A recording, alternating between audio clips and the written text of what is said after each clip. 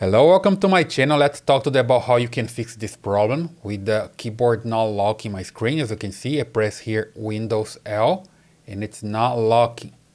So it's pretty easy to fix. You just need to create a registry on Windows, right? Let me just show you here how it works. So you just need to come here to search for REG, right? Then you can see this registry editor. So you open this up and you need to create a key here. Let me show here which one it is. So here we go. You need to create this one here.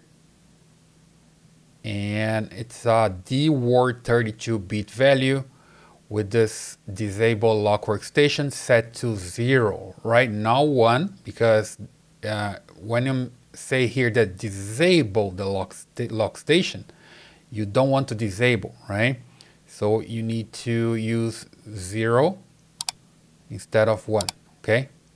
So let me show how it works. Come back here, and then I need to come to, you see, computer, just right here, HKey current user. Here we go. Then software, Microsoft. Then you come down, look for Microsoft. Here we go. Windows. Look for Windows here. Here we go. Then current version, policies, and here we go, and system, right? And here you go. I have this key already here. Sometimes you don't have it, right? If you don't, usually you don't even have this folder, the system folder. Let me just delete here. So you can see most of the time when you come here, you see this policies and nothing else. But you need to have this system folder. So when you arrive here, that's what you have here. You see it's missing the system one. Then you just right click here, new key, and then you type here system. Okay, now that you have it, you see it. Then I right click here and I create a new key, but in this case it's a D-word 32-bit value, right? And I'm gonna just bring here the information that I need to copy and paste there. That's the disable lock workstation. I'm gonna rename it here. Here we go.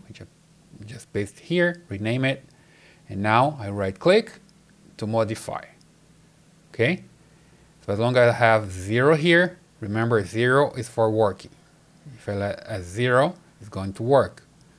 I just created it. You don't need to save it. When you create it, it automatically saves, right? So now let's try again. So I have Windows and L, and here we go. It's working now, right?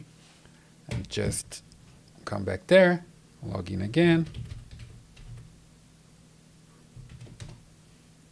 And here we go. One more time, if I modify here and I change to 1, that's not what you want, right? Change to 1. And again, let's try. And you see, it stops working, right? No longer working here. Not blocking the screen anymore. So pretty easy, just need to come here and modify to 0. Remember, 0 is the one, then you can block it again. Okay? So pretty easy, it's working now. So guys, if you like this video, please subscribe to this channel, leave your thumbs up and your comments, and I see you in the next video.